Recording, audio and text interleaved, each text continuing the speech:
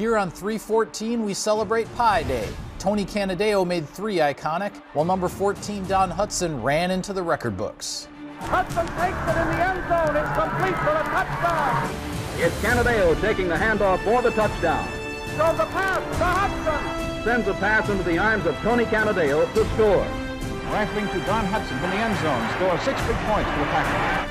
Canadeo races for a touchdown. The touchdown tandem spent 4 seasons together, and Hutson had this to say about Canadeo. All the desire in the world, a real pleasure to watch him run with the ball. On top of that, one of the finest fellows you ever met in your life. As for Hutson, the 2-time NFL MVP decimated defenses on the perimeter and right down Broadway, reeling in 99 receiving touchdowns, a Packers franchise record that remains intact 79 years later. And now there's a current Packers pass catcher breaking records. The new franchise leader for receptions by a rookie, Jayden Reed.